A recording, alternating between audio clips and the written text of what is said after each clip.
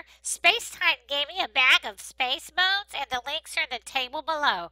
Let's use this data to review how to make a dot plot. You've made dot plots before, so we'll go kind of quick.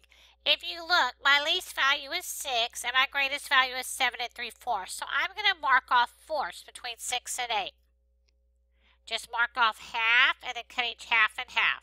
Okay, now when you make a dot plot, you just have a dot for every data value where it belongs above the number line. So the first one is 6.5, so I'll put a dot there.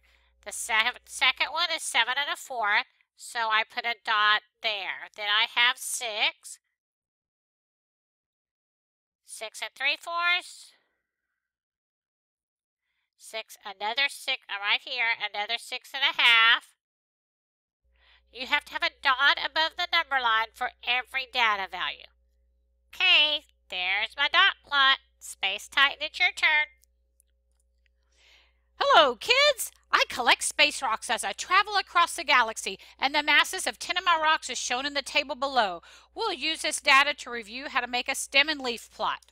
Since my data values are decimal, the leaves will be the decimal part of the number. If you scan your data, you see that our stems need to be 1, 2, and 3.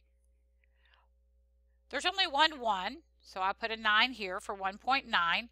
I have multiple 2's, and I need to list them from least to greatest. So I scan my data and see that I have 2 2.3's. I must list a 3 for every one, then a 2.4, and 3 2.7's. So you have a leaf for every data value. On my 3's, I have 2 3.0's, so I must list 2 zeros and a 3.2. Now as I look at this stem and leaf plot, I see that 1.9 is my least value and 3.2 is my greatest value. Hello, Earthlings. I'm Space Robot. We're going to review how to make a bar graph from frequency table data. Let's look at the tally marks. This means 1, 2, 3, 4, 5. So Alien Knight has 12. Universe Protector has 7. And Space Titan has 9. You've made bar graphs before, so we will go quickly. For Alien Knight, I have 12, so I will mark the top of the line and then draw and color in my bar. Universe Protector had 7. That is halfway in between 6 and 8. Space Titan had 9. That is halfway in between 8 and 10. There you have your review of bar graphs. Star Racer, it is your turn. Hey dudes! The height and mass of some rockets entered in a race at the Galactic Race Arena are listed in the table. We're going to use this data to make a scatter plot. Yes, I said a scatter plot.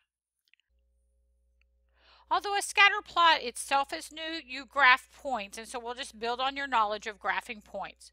The height will be the x, and my mass will be my y. Usually on a coordinate plane, your scale for x and y are the same. But with scatter plots, sometimes our numbers are so different that our scales are different. For example, our x's are all pretty small, so this is 0, and I'm going to make every other line a 1. That means each line in between is a half. If you look at our data for our y values, they're pretty big. In fact, there's no way I can get that high counting by ones, so I'm going to put a break. A break is just a visual mark to indicate that we're skipping some numbers. Then I will start counting by 300, and I will count by 25s. So that's 320.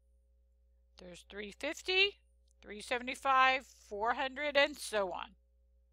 I'll go slow on a couple of points. The first point, the x value is 3, so I start at 0 and slide to the right till I'm under 3. The y value is 425, so I slide up to 425. The next dot is 2.5, 390, so I start at 0 and slide to the right till I come to 2.5, which is between 2 and 3, and I slide up. Oh, there's 400, that's 375, so I'll do a little below the 400. Then we have 3.5, 400. Start at 0, go to the right to 3.5, and up to 400. Okay, let's finish graphing the rest of these points. Now the reason a scatter plot is called a scatter plot is because the dots are kind of all scattered around. They're not in a straight line. Okay, guys, it's your turn to answer some